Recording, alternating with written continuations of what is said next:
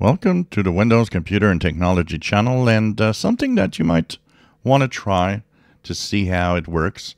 If you use Google's search, Google, probably because of all the heat around its ads and the way that it snoops and scoops up information about us, has introduced a new search result that you can actually try. So, of course, when you go to Google search, Google gives you results depending on past search. So if you, for example, I just wrote candy in the search, if you search, it will actually try to match your results to whatever you have been searching or doing on the search, on the browser itself, basically. But now you can actually go way down the search results, and there's something called try without personalizations. Here it says results right now are personalized. So I don't know, we'll try it without. Oh yeah, it kind of changed. The search results are the same. It does change it. So you can see the two types of results.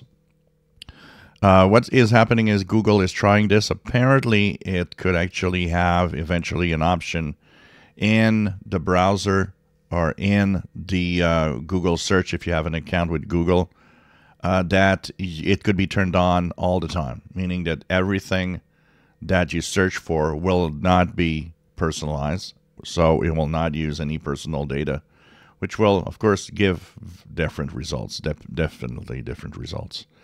So this is interesting. And so here it says results are not personalized. It says that it actually looked through where I could be depending on my IP address. And so it tries to, of course, give you something that is close to you, if possible. I don't know. It's interesting. We'll see what happens with that. But apparently that could be rolling out where you would just not, they would not use any of the information about you to do the search results. Just use the search, words that you put in and your general location. I've noticed that by choosing not personalized, my general location is further away than when it is personalized. So kind of interesting. If you guys want to try a search on Google without personalization, you simply go way down the page after you do a search and check it out.